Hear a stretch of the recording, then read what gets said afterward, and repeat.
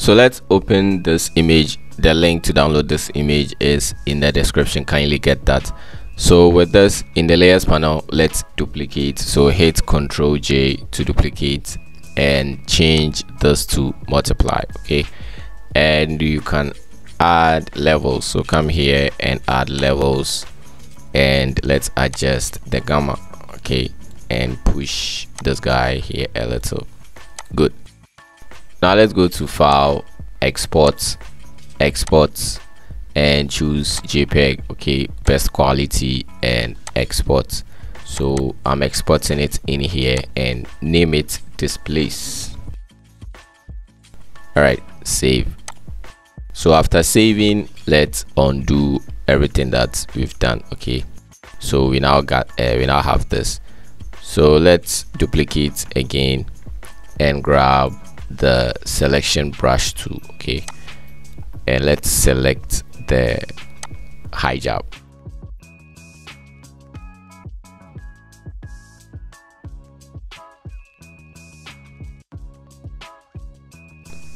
So in places like this, just decrease the size, okay, using the bracket keys. And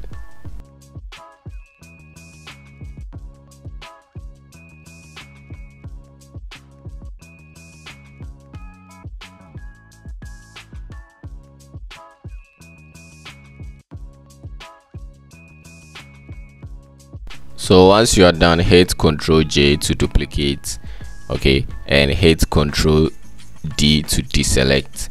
All right, now if we turn the two bottom layers, you can see we have it cut out like that. Good.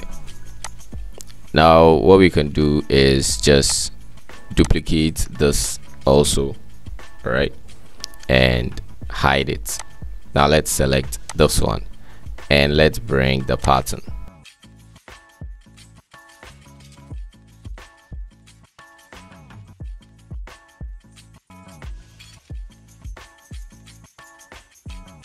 Now let's drag the pattern layer onto the bottom hijab layer. So drag and drop it, it will be clipped. Now let's come to filters, click, and we have displacement over here, or displace. Click that and load map from file. So click, and where you saved the previous image displace, select that and open. So it is applied. Now you can close it from here. As a graphic designer, you've come across motion flyers. If not, this is what I mean.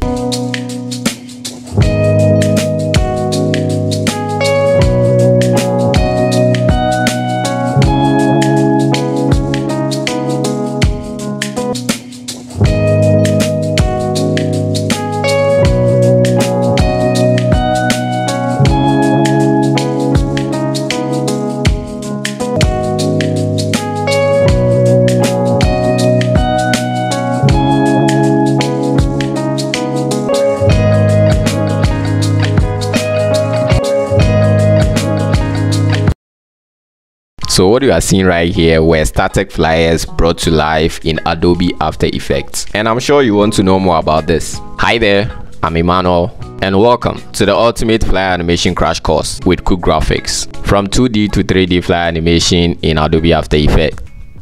Now select the hijab layer and change it to multiply.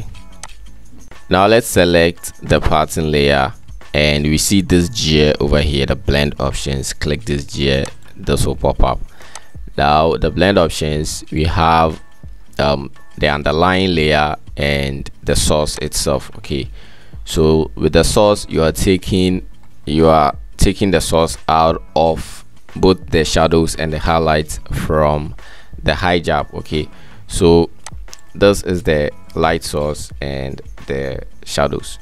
So you can uncheck this linear, and when you bring this guy down, you can see it is disappearing, and we can see the shadows from the hijab, but we are losing the pattern.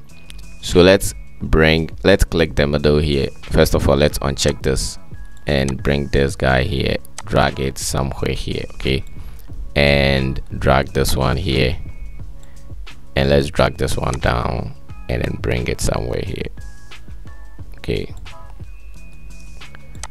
let's drag this So we got the path or the shadows in there. All right, so we can tweak it. Good. Now let's close it. Now let's turn on the top layer and select it, change it to color burn.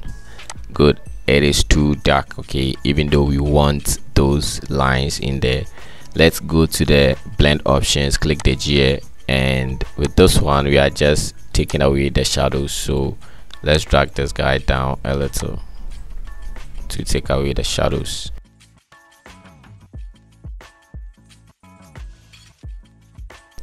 Cool. So if you want, you can keep this, but if it is too dark for you, you can select this guy, the pattern layer, and then add exposure. Sorry, not exposure, levels. So let's bring only the side backwards a little. Okay, close, before, after. This is cool. And that's how you come up with this. So that's how you place pattern on things like that. Thanks for watching. Kindly subscribe. I'm out. Peace.